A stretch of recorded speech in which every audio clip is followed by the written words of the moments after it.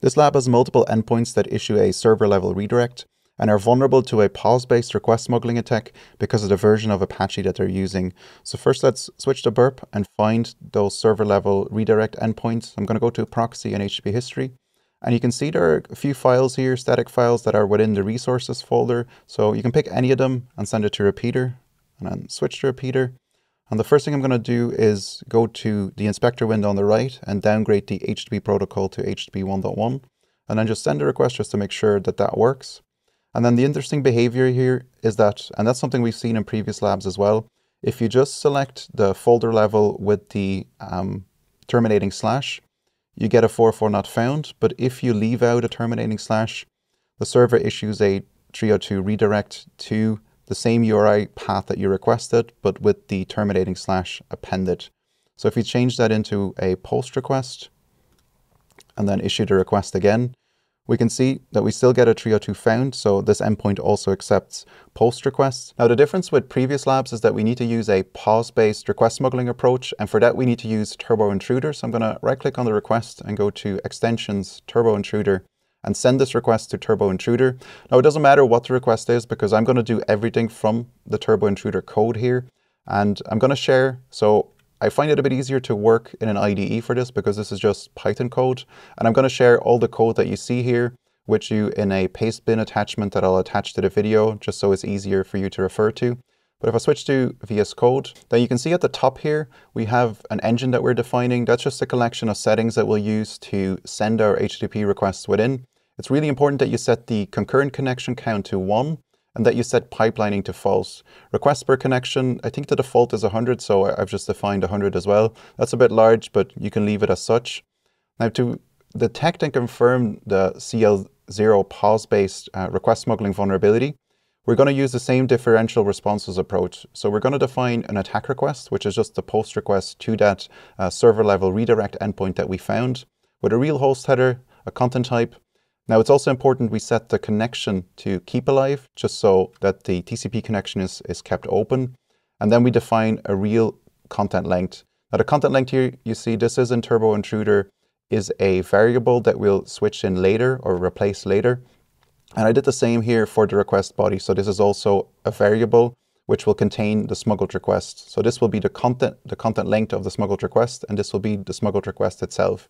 Now for the differential response approach, we'll first do a GET request for a resource that doesn't exist using a real host header. And we'll follow up that smuggled request or that attack request that contains the smuggled request with a normal request, where the normal request is just a GET request for the front page, simple GET request using a real host header. And you can see here, we are using the engine to queue or to add our requests that we want to send. So first we're attaching the attack request. The two variables it includes is the length of the smuggled request, which is the content length, and the smuggled request itself. So that will be the length of the smuggled request here, and then the smuggled request itself here.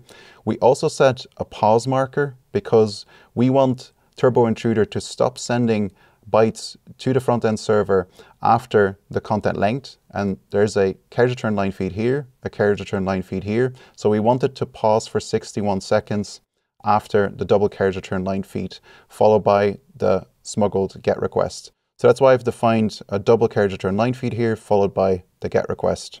And then the pause time is just in milliseconds, so this is 61 seconds. So after we send the attack request entirely, then we send the normal request. And that is essentially the same thing that we did in previous labs where we used burp itself to send a attack request followed by a normal request. But now we're just using Turbo Intruder to do the same thing because it allows us to pause after sending a partial request. So I'm just going to select everything here and then switch to burp and go to Turbo Intruder. And I'm just going to paste what I copied before from VS Code and then launch the attack. And it'll take 61 seconds now before we can see the results, so I'll likely speed this up.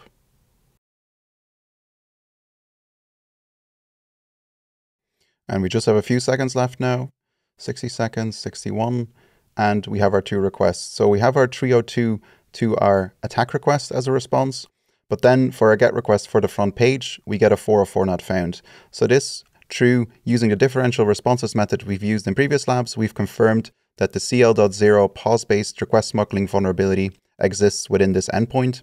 and that we can now try and exploit it. So let's see how we can do that in VS Code. So I'm gonna go to the smuggled request here. Now, instead of the get request for something that doesn't exist, let's try and change that into a get request for the admin page.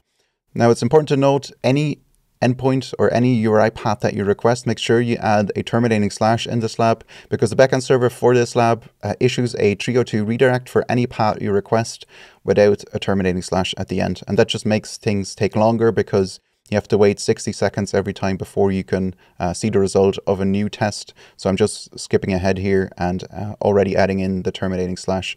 But that's all we need to do for this, because our attack request remains the same, our normal request remains the same, and our pause marker hasn't changed. So we can just copy all of this and then switch back to Turbo Intruder, and we click Halt here and then Configure. I'm just going to paste the new code, which will be a GET request for the admin page, and then click Attack. And again, we have to wait. You see the duration here, 2 seconds, 3 seconds. We have to wait another 61 seconds before we can see the next result. So I'll speed this up. So a few seconds left now, 60 seconds, 61, and we can see our 302 redirect. And then this is interesting, we see a status code 401 unauthorized. If I render the page, you can see admin interface only available to local users. That differs from if we just select admin like this, we get path/admin is blocked, and I'm pretty sure this is a 403 response code as well. So that kind of confirms that we're able to successfully smuggle our requests past the front-end server, and that this is a request that we receive from the backend server. Now, we've seen this before, admin interface only available to local users. It means that we need to add a request header host for a value of localhost. So let's switch to VS Code and then go to the get/admin here. And instead of the host header or the real host header that we've defined here, let's just set a host header of localhost and then save and copy everything again and switch back to burp and then click Halt, Configure, and just paste our new code that contains the host for a value of localhost and click Attack. And again, we see the duration here, 2 seconds, 3 seconds. So we have to wait another 60 seconds and I'll speed this up. Just a few seconds left now, so 61 seconds. And we can see the 302 response to our attack request. And then we can see a 200 OK. If I render the page, you can see that we have a form now where we can enter a username and then a delete user button. So let's see what that looks like in code. So I'm going to make this a little bit bigger and go down.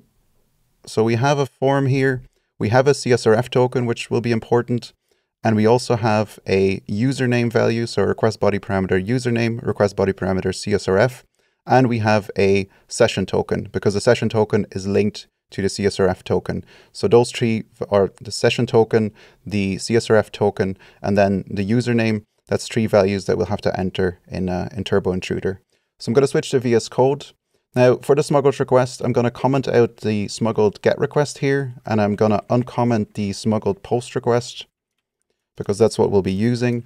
So the first thing we do here, we see is the URI path. If we go back to burp intruder or Turbo Intruder, we can see if we go down, the path is /admin/delete, but again, we add a terminating slash as well. Otherwise we get a 302 redirect.